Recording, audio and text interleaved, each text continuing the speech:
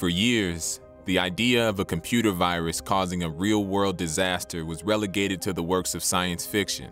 But in 2010, that changed. That was when a group of cybersecurity professionals discovered Stuxnet. Stuxnet was a malware worm that attacked Iran's nuclear program. It was the first cyber weapon that could destroy a real-world target.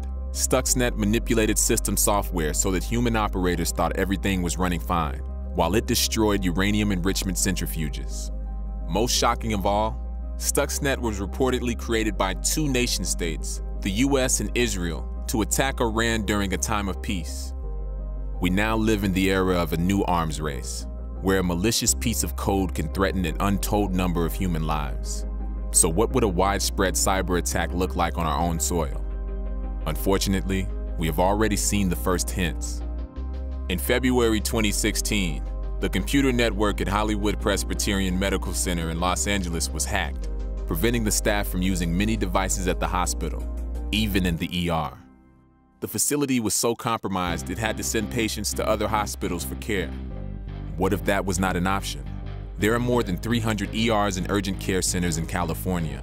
If they were all attacked at once, roughly 30,000 patients a day would be put into jeopardy in that state alone.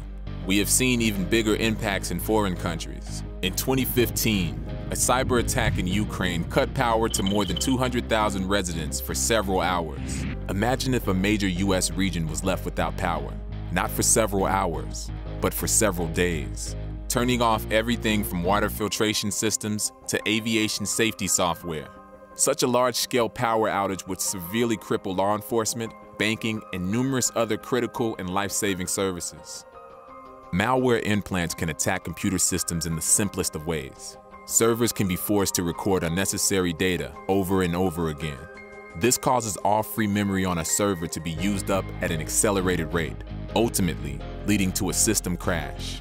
Military and civilian networks could be brought down this way. In fact, Stuxnet's successor was reportedly designed to accomplish exactly that. Nitro Zeus, a cyber weapon developed by the Defense Department, was created to wreak havoc on an entire country's infrastructure. This weapon could shut down communication systems, power grids, and air defenses, all without the use of bombs or bullets. As with the nuclear arms race, cyber warfare's potential threat to human lives is immense. Despite this, malware as warfare remains a highly secretive practice. There has been very little dialogue or international diplomacy aimed at governing the use of cyber weapons. During the Stuxnet attack, the virus escaped and infected computers worldwide, leaving the blueprint for creating Stuxnet-like cyber weapons available to anyone, anywhere, anytime.